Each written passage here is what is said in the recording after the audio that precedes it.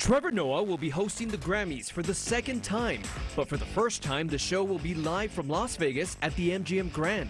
Noah thinks it will create a camp-like atmosphere among the performers and up their level of showmanship. I think the Grammys in Vegas is the perfect decision, because think about it. That's where all artists want to go. You know, you want to perform in Vegas. You want a residency in Vegas. Vegas is the hub of performing. We think about Celine Dion. You know, we think about Britney Spears. We think about Usher. We think about all these artists who've gone there to almost go, it's only about the performance. Trevor's best Vegas memory? His melting shoes during his very first visit.